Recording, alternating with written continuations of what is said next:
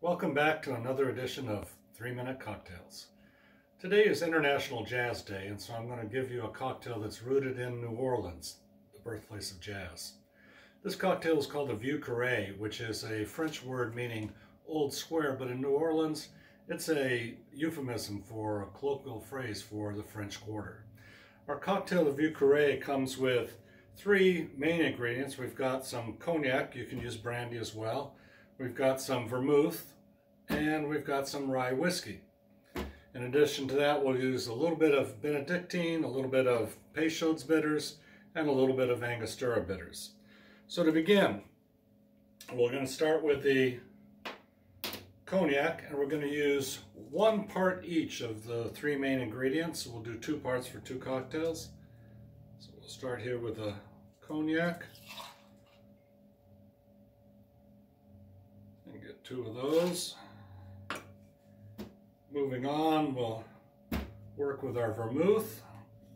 And again, 2 parts of that for 2 cocktails.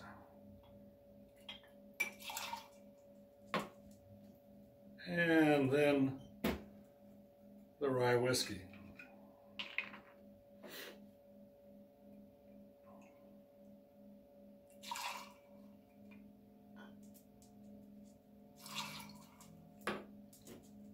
Now with the Benedictine, it's a liqueur with a lot of floral and herbal notes to it. Proprietary recipe. Supposedly only 3 people in the world know what the recipe is at any one time in history. We're just going to use a splash of that for each of the cocktails. So we got 1 splash, 2 splashes. Some recipes call for a teaspoon.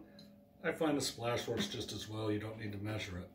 The Peychaud's bitters and the Angostura bitters will use about 3-4 dashes of each for this cocktail. 3 or 4 of each for 2 cocktails, I should say.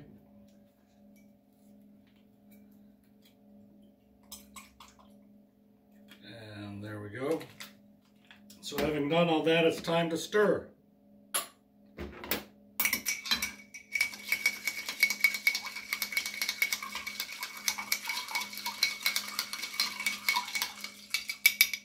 That Peychaud's bitters that we added has a lighter, sweeter, fresher, brighter kind of quality to it than the Angostura. The Angostura is a darker, woodier kind of flavor.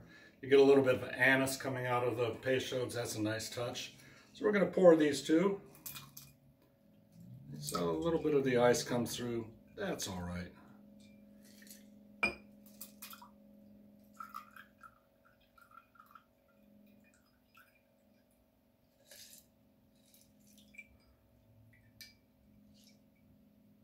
Now, as I said, today is International Jazz Day. That was designated by UNESCO.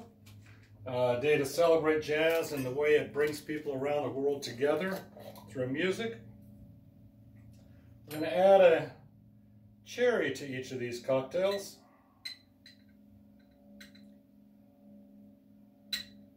We've got 1.